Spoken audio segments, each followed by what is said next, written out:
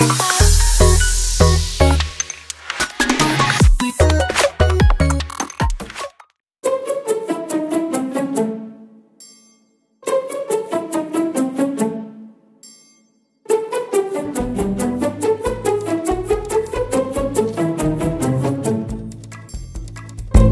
so after hand digging 4 holes, we got smart and rented a 2-person auger. Only had one problem where it got stuck in the hole, which took about, what, 20 minutes? And all of our strength to get it out.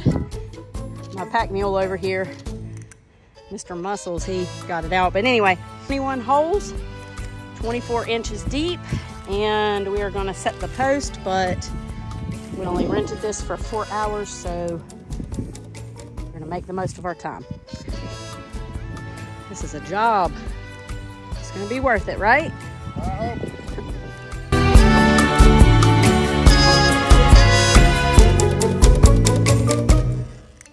Part of my fence renovation is to get rid of this fence. So now I am going to pull up the old fence, then we're going to get rid of these railroad ties. So I'm going to do that right now.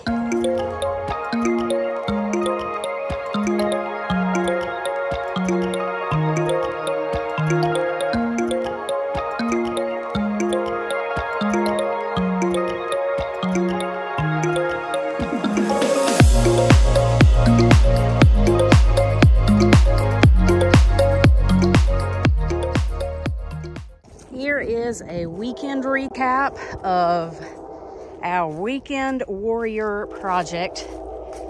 We got our fence post installed, 21, and our gate.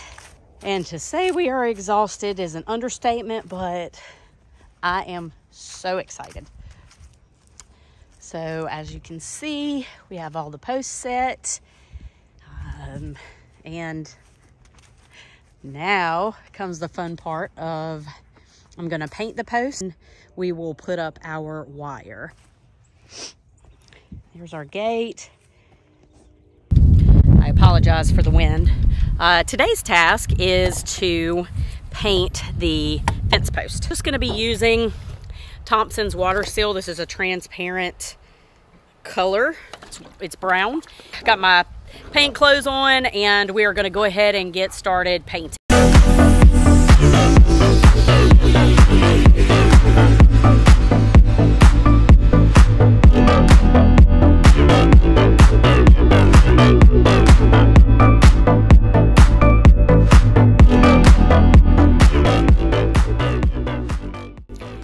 I just finished my first coat on my fence and it's been so windy. I could not be more excited about how beautiful it turned out.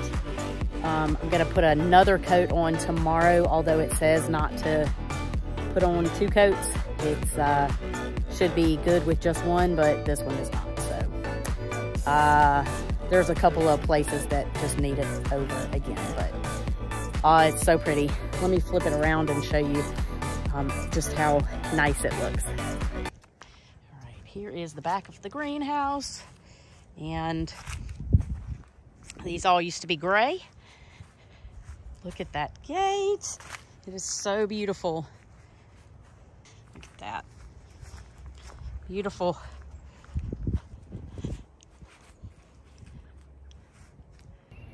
I am just finishing up my second coat on my fence, and now we need to brace the corners, and then we will be ready to put the wire on.